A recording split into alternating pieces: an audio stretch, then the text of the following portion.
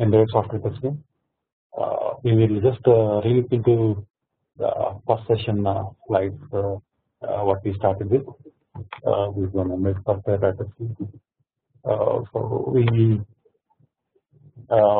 said that prerequisites required for embedded systems testing in terms of the basics of embedded systems, such as next controller knowledge, C, integrated development environment, debugging, and interfacing the devices, etc. Also, we had looked into the marketing drivers for the embedded software testing. So one of the key marketing drivers are embedded software needs to be reliable and predictable, and testing accounts for more than half the work or the cost of the development of the embedded software. And the best way to understand a complex embedded system is to test it. So these are some of the key drivers on the map. So also we had looked into course objectives, which is embedded software testing and its life cycle, dynamic and coverage testing, test defect, test management, and the test process, and job proficiency, foundation on embedded software testing perspective of tester for the embedded software product, BMV, test case design, verification strategy, effective test management, and the test process. Learning outcomes as per concepts of embedded software testing, test life cycle, V model, different types or methods of testing, static analysis and matrix, top-down approach, bottom-up approach for integration, test management, defect management, and configuration management. These are the learning outcomes. Then we had introduction on different sessions, how we are going to organize this series of lecture. We will start continuation of the first lecture session, which we had started in last time. That is session 1 introduces embedded systems basics, fundamentals about testing, software testing, and different methods. The resources, what we said is embedded system or embedded software basics and programming. The first 3 are good. The next 3 are on the software testing, which can be referred and which are used in terms of development of this course. Okay, so we will continue the session what we had begun last time.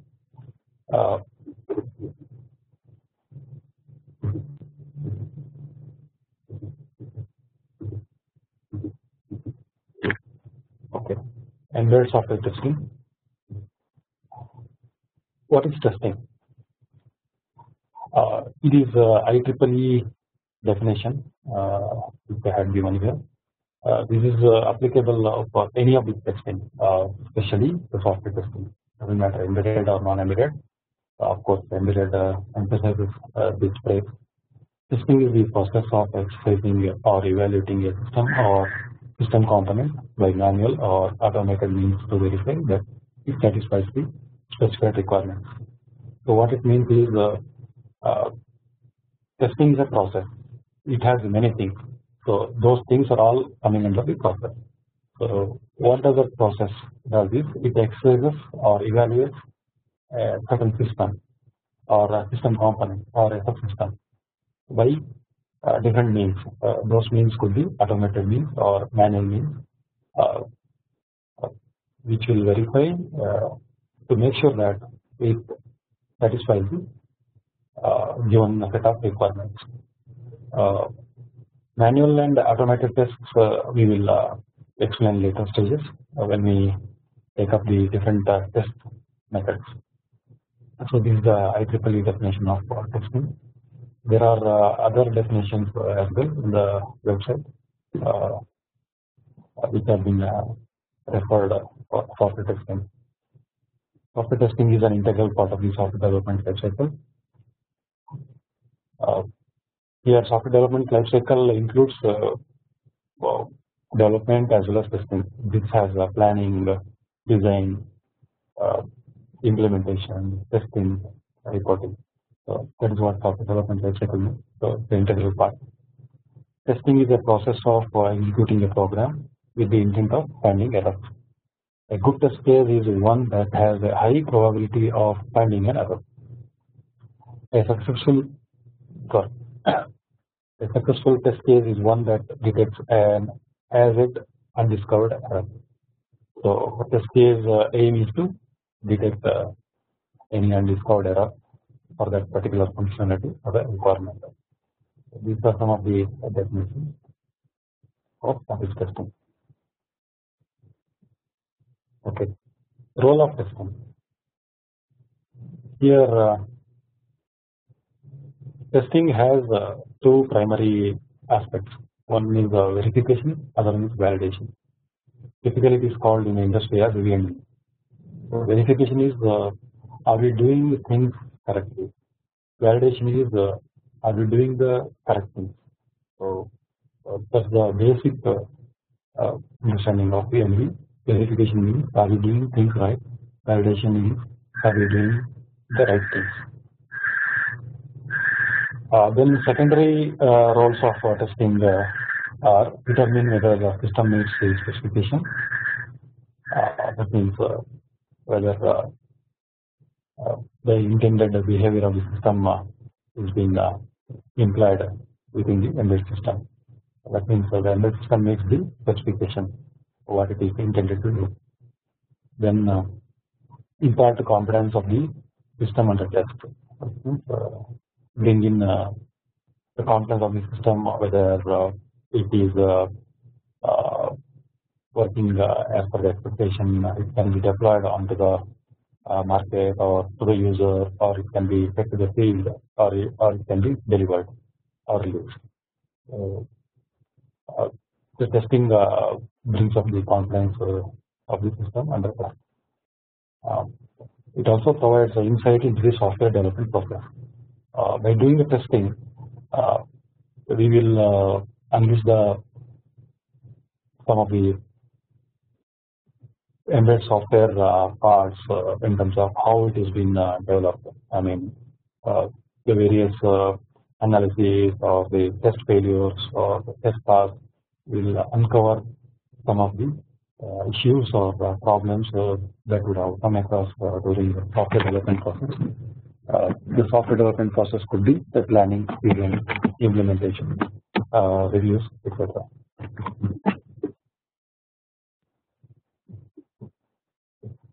Okay, so why we need to test it? There is a question if a proper planning, design, implementation is done for a embedded system. Why the question of testing? Of course, testing is mandatory in terms of industrial practice. Why? Because there are the chances that developers could do oversight of the implementation or design or requirement. So this testing will uncover that. Certain bugs are easier to find in testing, which need not be found during implementation, or implementation may not be enough to find out the bugs. So those things will be found out during testing. And of course, post-release debugging is expensive. We cannot deliver the product after the implementation straight away. It needs to be definitely tested. We cannot afford to have a debugging. It will be very expensive without testing. Bugs in development tools such as compiler, library, or any of the implementation or coding phase that we use could have some issues or bugs. So that needs to be tested. That will come out as a issue or bug while doing the testing. And best way to understand and present the product to the market or report to test it and report it as a pass. So obviously, the customer or the quality team or the organization will be very much enthusiastic in terms of reporting a product as a defect free or pass. So the best way to do it is do a test and report it. And we cannot afford to have customers reporting problems or defects of the product. So avoid the customers detecting the defects. The testing is challenging and rewarding. It is equally as good as implementation. I would suggest a typical industry entrant to start the testing, so that a good tester can be an effective developer as well, effective implementer as well. So testing is really challenging and rewarding. So that's why we need testing. These are some of the metrics that is used in the industry in terms of what is the cost of a embedded software defect. In this chart, you can see the cost in terms of percentage in the vertical axis. In the horizontal axis, I have put the different phases of software product. We have requirements, we have design, coding, testing, and productization. Productization could be maintenance as well. So across these phases, if we found defects, so what is the cost? If you find a problem during the requirement before we actually realize the product, the cost will be less. Accordingly, design will have a lesser cost compared to coding. Similarly, testing and productization. So as the phases goes by, the cost of the defect will be higher. Some of the key process elements for embedded software testing. In this slide, I have put the three main elements that are required in order to do a software testing. Basically, this will all fall into a process. So we need to have a planning document. The planning document is a very vital input. So the documents are development, verification, and configuration plans. So this will talk about what is going to be my verification plan, what is going to be my configuration plan. So what is the development environment I am going to use. So all this will be laid out in the planning phase. So this is one of the very important input for the testing, especially the embedded software testing that is being followed in the industry. Next is the technical inputs, system requirement document, software requirement specification, software design document, code, test case and test procedure, and of course the results. Why I have put results is testing in complete means which has everything right from the input documents that is being provided for tester, and the way how he is going to report as a report using the results. So these are some of the technical inputs to say that the product is software tested. The next thing is guidelines and standards. These are of course the defect inputs that are needed for embedded software testing. They are software testing standards and guidelines. What sort of testing standards I need to have? For example, if you take up automotive, you have ISO standards that is being followed. For aerospace, they follow D01 or 2167A, for example. That has its own inline process and standard for software testing that needs to be followed. Also, review guidelines are being used. This will help in how a product or the different phases of software testing will be reviewed. So this is also one of the important elements of the embedded software testing. It will be used across process of the software system.